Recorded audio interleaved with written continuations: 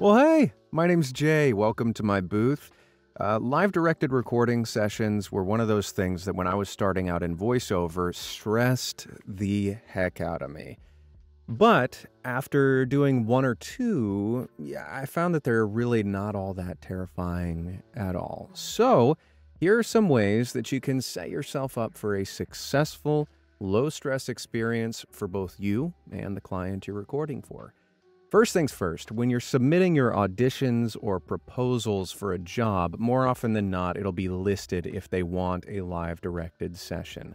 In which case, you know what you're getting into. Now, if a live directed session isn't requested up front, oftentimes I'll offer that in my proposal. Now, it's totally up to you whether or not you want to offer this up front or if you'd rather wait for your clients to request it themselves.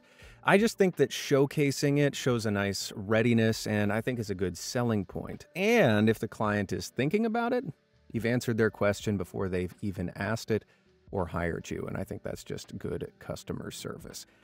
So here's how I handle that in my submissions, auditions, proposals. I just say, I'm available for live direction upon request via a number of video and audio chat platforms, Zoom, Google Meet, Skype, as well as Source Connect. And if one of those that you prefer is not listed, let me know and I'll do what I can. So next, you book the job. Congrats. And they've requested a live directed session. So after you've exchanged pleasantries, the glad to be working with you, etc., ask them how they'd like to connect for the recording session via Google, Skype, etc. Now, if they'd like to connect from Source Connect, I'll cover that in another video because it's a little bit different than those others. Now, if they've requested the standard video chat platforms, in my experience, they'll usually send you a link. But in the rare instance that they don't provide a link for you, well, then just pick the platform that you're most comfortable with and send them a link. Now, quick note. If you do end up sending them a link, just remember that some video services have a time limit for the free or unpaid versions of their softwares. Zoom is 40 minutes, Google Meet is 1 hour, and Skype is 24 hours. So don't worry about paying for a premium to get rid of the time limit. Just be aware of those limitations going in. Now, if that time limit stresses you out a little bit, and it would make you feel better to remove that factor, just chalk it up to a business expense from the money you've booked from this gig to pay for that premium subscription, and you're on your way.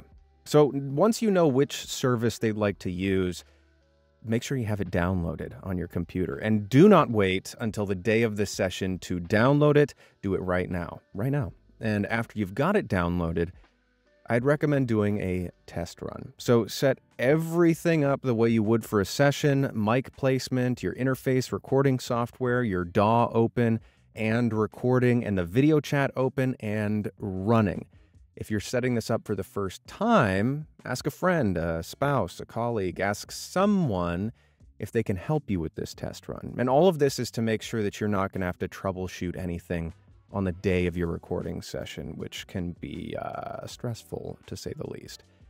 And once the test call is completed, ask your helper if they're hearing any echoes, any weird sound artifacts, and then hit record on your audio software and see if anything changes. Double check with your helper, see if anything weird is happening at this point, and then after the call is over, double check your audio that you've recorded in your software to make sure that it all sounds all right and it's not picking up anything weird. So to set your audio up in Zoom, it looks a little something like this. Pull Zoom open, there's this little icon here. Give that a click, go down to Audio, and you can see as I speak, this comes up, and you can see that my meter's moving up and down. That's because I've selected Universal Audio Thunderbolt, which is my audio interface here. So whatever interface or microphone you have plugged in, just click on that. And then the same deal here. I want the audio to come out of my headphones, which are plugged into my interface. Click on that. Boom. Then for the test call, I'll just open this up, join with computer audio, click on this just to make sure that everything's working properly. Boom, boom. And I can click test speaker and microphone, and it'll play a tone and let you say some words and hear them back to make sure you're not getting any echo. So click on that and run through it, and you can troubleshoot from there. Skype is very similar to Zoom in the way you set it up. Now, it'll prompt you to set up your audio correctly when you first download Skype, but if anything's changed or if you're having issues, you can fix that by going here, Settings, go down to Audio and Video, scroll down, Microphone. You can choose Default Device or directly to your interface. I'll choose my interface. Same deal here, I'll go to my interface. And then you can test everything right here. And then you should be good to go on Skype. Now, Google Meet is just slightly different from Zoom or Skype in that it's browser-based, meaning you'll just pull open your browser, whether that's Safari, Google Chrome, Firefox, whatever it may be, and go to googlemeet.com or meet.google.com. Once you hit this page, go up to this little wheel here, give it a click. It'll ask for permission to use your microphone. Allow. Pop up. And this is case in point why you should always, always, always do a test run before your live recording sessions. In this instance, I had started recording in my DAW, my audio recording software, before I started fiddling around with all of these settings, which then resulted in the sound you hear now, which is muted and distorted because it just got messed up. So that's a reason why you should always do the tests. And now I'll just walk through everything that I'm doing here in a post-production voiceover way. So here in the Settings tab, it's the same story as the others. Just make sure that your input and output are where you want them, and using that little squiggly line, you can see that the microphone's working okay.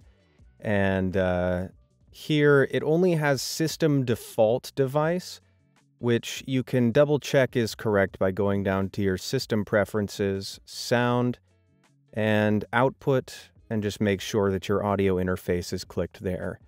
And you should be good to go. And then to test this recording, we can set up a new meeting by starting an instant meeting. Again, click Allow, and it'll pop open into this meeting here. There's the link that you can send to your helper friends to make sure that the audio sounds good on their end. And for now, we'll just click out of that. But you can see that my input is working because the circle around my face bounces, and there's that same little squiggly line up in the corner there. We can also go down to this Settings tab to double check everything here, or just do this in the first place. And it's all looking squared away.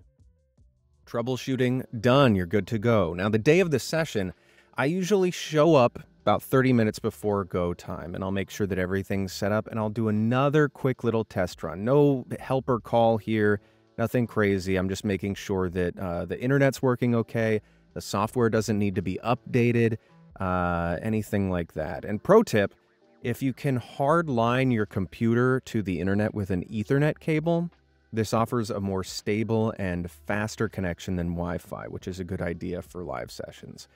Now, for the session itself, I'll usually join the call about 5 to 3 minutes beforehand, and no need to be earlier with the age of work from home stuff. But once you join the call, well, quick note, you do not need to have your video enabled for this. After all, it is VoiceOver, so you're just a voice. If you'd like to, go ahead, but for me, I find it adds just a small layer of self-consciousness. Not to mention my booth can get pretty steamy, and I usually end up sweating during longer recording sessions. Then, when the session starts off, say hi, check in. How's your day going? How's your week been so far? Let everybody settle in, see how they'd like to run things. And now every session's a little bit different, but most folks in my experience are just super easy, excited to be working with you, and usually there's an element of play and fun in the room because they want to get a fun take from you. Now, just be mindful of the energy everyone's putting out and adjust accordingly, but more often than not, a business casual approach is a good way to go. And once they're ready to record, hit record. Now, there are a couple ways to go about recording this live session. Most often, you'll just hit record at the beginning of the session, let it run the whole time, and stop it at the end, and send them a high-quality, long audio file. Now, some may prefer the audio to be broken up into takes or individual sections. And if that's the case, then, and if that's, of course, something that you're comfortable with, perhaps more importantly, that's great. And you can either do this on the fly, hitting stop and go, record and stop as you go, which is my preference, or you can let the recording go for the whole session and edit everything together afterwards in individual files. And the way I approach this is by asking, hey, what's the best way for you to receive the files once we're done? Individual takes, one large audio file, just one straight record? One thing that's super duper important, and if you're going to take anything away from this video, it should be this. You are the one in control of the session. If at any point you need to take a break, take a sip or refill your water, stand up to stretch, it's totally fine for you to ask for that. Now, provided you aren't abusing your client's time in doing so, the client's not going to think that you're unprofessional, lame, that you're costing them money. In fact, it's quite the opposite. By asking for what you need, it makes you seem like you know what you're doing, and it makes you seem professional. You know what you need, and you know what's going to get them the best performance from you that's possible.